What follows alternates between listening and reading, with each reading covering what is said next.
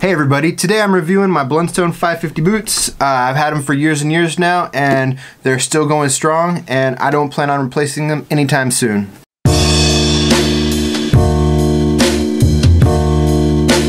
Let me just start out by saying the year I got these, I wore them every single day. They were my everyday shoe.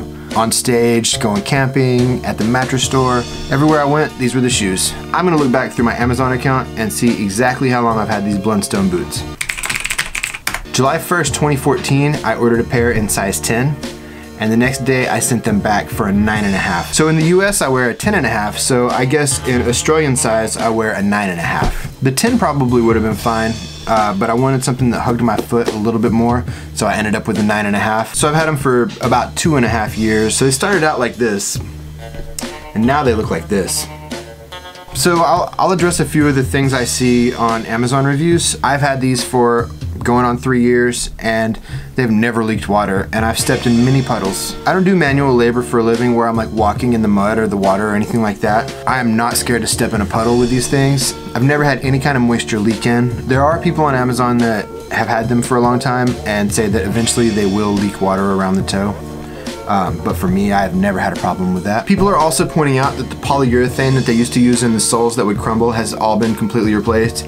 Most likely, if you read the reviews of these, you'll see that people had the soles crumble, but realistically, you probably don't need to worry about that anymore. I have not had any issues. You can actually see, here's an interesting one. These lines right here are from where I rested my feet against a campfire ring when we were camping 2 years ago. I've worn them in the snow, I've worn them in the water, I've worn them when it was dry. They came with 2 insoles. I wear them with the thinnest insole. If you were going to add an insole or an orthotic or anything like that to these, you would definitely want to order one size up. With the thinnest insert that these come with, they're still pretty tight around the top of the foot. The arch support is pretty far back, but it's not bad. The arch support's decent in these. If you compare them to something like a Converse All-Star that has no arch support, it's fantastic. Obviously, if you have like a specialty need, then you can add an insole, just buy a size up. All in all, the arch support's pretty good. It's not like a cowboy boot where you feel the heel and then the bump down. It's a lot more comfortable than that. Some people do mention that it's a pretty narrow boot, and I can see if you have really wide feet, you might want to look elsewhere. My feet are right on the edge of average to wide, and I have no issues.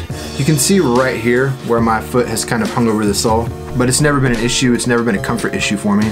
So these are the 550s, and they have the soft leather sewn in. I've never worn the 500s, but from what I understand, the 500s have a little bit more room inside because they don't have the soft leather sewn in. A few guys on Amazon have commented about how they also own Red Wing and other high-end boots, said the Blundstones were great because you just put them on and go and they break in easy. And that's true. I mean, the first week I wore these, they were pretty stiff, but they broke in fast. It only took a few weeks for them to really feel like my boots. And after a month and even a year, they feel like an extension of you. When you put them on, it's like, oh yeah, it's my boots. So basically all the positive reviews just say, best boots ever, been wearing them for years, everyone should own them. This guy says, it took 9 years for my first pair to wear out, so I bought the exact same style again, and I must say that the fit, comfort, and overall quality is much improved.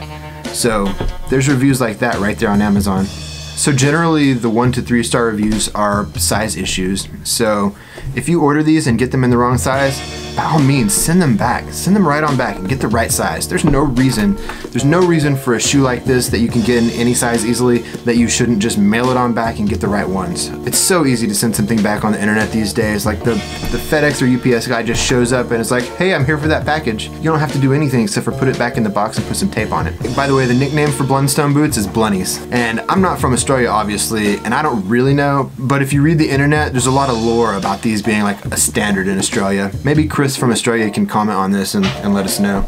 Another thing I'd like to point out right now, it does say Tasmania, Australia on there, but realistically the tag on the inside says made in Vietnam. There were a lot of complaints on the internet that weren't necessarily about the quality of the shoe, but people just complaining that they had sent the manufacturing to Vietnam instead of Tasmania. I feel that, but as an American where a lot of the stuff we get is made in China or India or Vietnam, I'd say the quality of these is just as high as a lot of stuff that I own that's made in the USA or made in Europe. So I wouldn't say the fact that these are made in Vietnam takes anything away, but perhaps they should change the Tasmania, Australia label. So I wore these all over Colorado for our 2015 trip, and they were great for walking on the trail.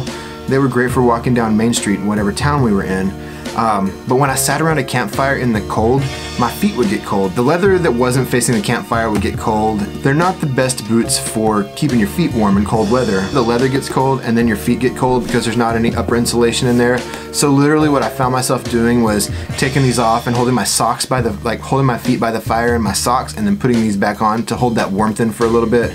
But then the cold boot would cool my feet back off. If you have to walk in the snow all the time, then obviously you're gonna need a different boot. But for mild climates, these things are absolutely fantastic. Of course, now looking at the Amazon reviews, there's plenty of people that have them that live in cold climates and say that they're too warm because they're not breathable. I'm not sure. For me, they were great, except for the nights when it was really cold and we were hanging out outside and I was just sitting around. That was the only time I felt like these things weren't keeping my feet perfectly warm. But yeah, they're not like a standard boot in America, and supposedly they are in Australia, but I don't really know. Since I've owned them, I've noticed characters on TV wearing them. I think the guys on Criminal Minds were wearing them. I'm not sure anymore, but I have seen them on TV shows. So that's always interesting when you own a shoe and then you see the guys on TV wearing it. On the 550, the leather is fully dyed, while on the 500, it's only the outside is dyed. And I guess that's why as these wear, they don't show any really light spots. In the 550 series, there's a few different color combinations between the leather color and the cloth color. I'd really like it if I could get a custom pair where this was like a crazy color. That'd be awesome. One of the things that makes a pair of Blundstones cool is knowing how they wore down. Like this scratch right here, I totally did on a set of bed rails at the mattress store trying to pick it up with my foot. So, I mean, when you have some Blundstones, you know also these scratches on the back, that's where I turned the wheel lock on or off on the dolly that we use for music equipment. So your Blundstones are like a historic record of the things you've done with your feet.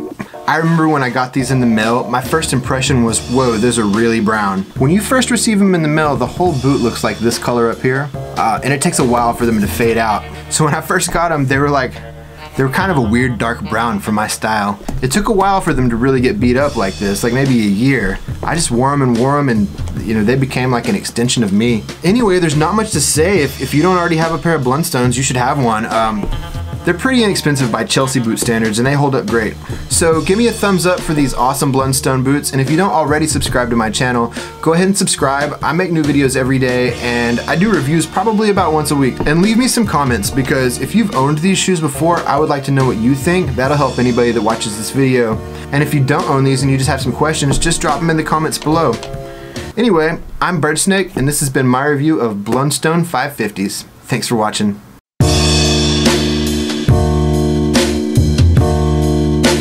Hello everyone. Hey everybody. Hey everybody. Hey everybody. Today I'm doing a review. Hey everybody. Hey everybody. Hey everybody. Hi there. Hey everybody. Today Blundstone 550 boots. Hi everyone. Hi everyone.